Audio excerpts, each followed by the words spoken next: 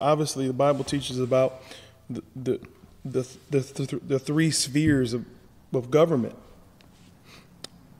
the home, the church, and the government, civil authorities. Romans 13, Ephesians 5.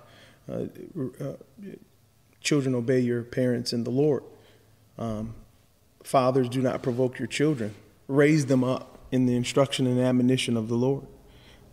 Family worship. We were just talking about that at our Bible study.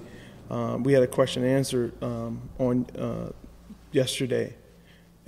Wednesday rather. And we're talking about the importance of family worship. Family worship is not to just sit down so you can say you've gathered the family. No, it is a blessing that God intended for the home, for the society, because when you raise children up to love God and love their neighbor and to respect authority and to treat people with respect and love, then you send those children out into the society to affect the society in a good way, in a way that benefits everyone. And then they don't get to the government side, or they don't have the dealings and the interactions with the government, because obviously they have been raised to love God and their neighbor and to treat people with a respect that they were born and made in the image of God. And so you don't have to, you won't get to that from that family sphere and get entangled with the government sphere. And the government won't have to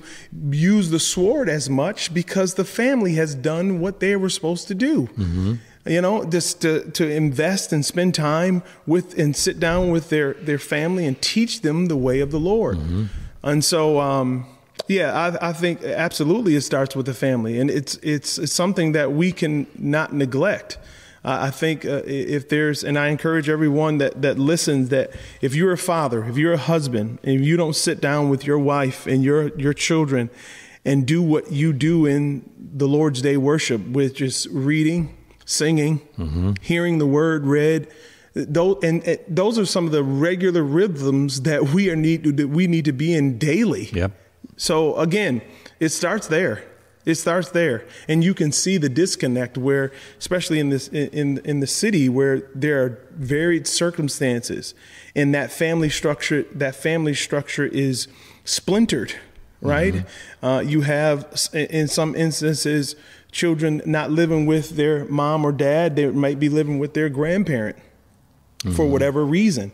And it is tough. It's hard. It's hard to have a grandmother raise children that to do the job of a parent or of a mother and a father.